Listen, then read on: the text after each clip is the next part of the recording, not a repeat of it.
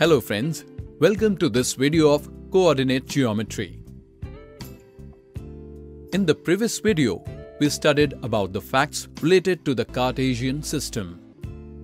Today we'll solve some questions based on the same.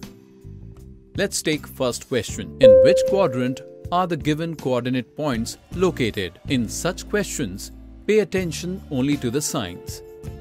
We don't have to state the exact position of the points, but only in which quadrant they are. The sign of the first option reflects the third quadrant, minus minus. That is, this point is located in the third quadrant.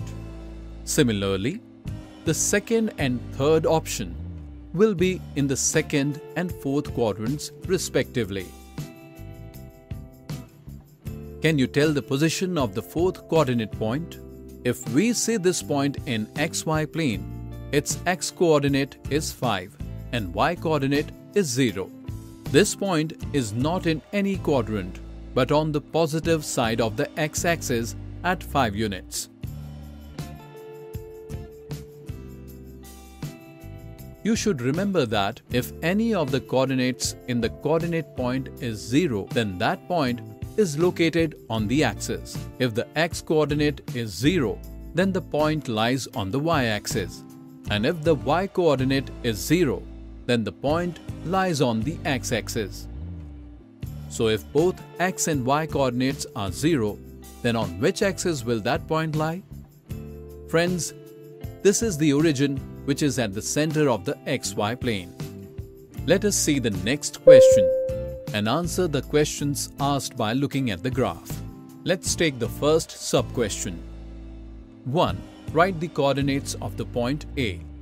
To write the coordinates, we draw perpendicular lines from the given point to the x and y axis, and points where the lines intersects the x and the y axis will be the x and y coordinates respectively.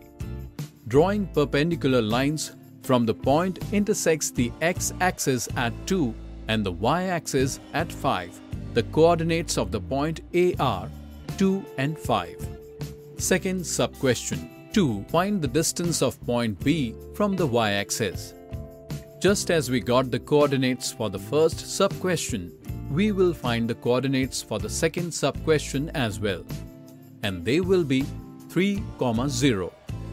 You can see that this point is located 3 units away from the origin.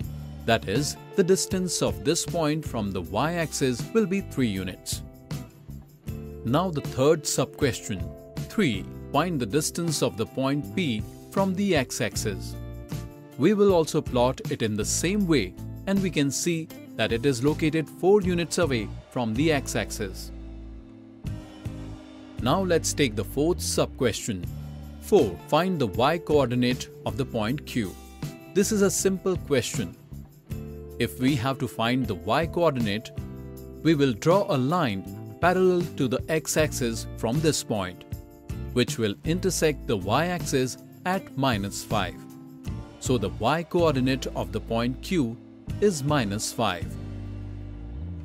Let us now take the last question of this session. 5. Find the distance of the point R from the x and y axis.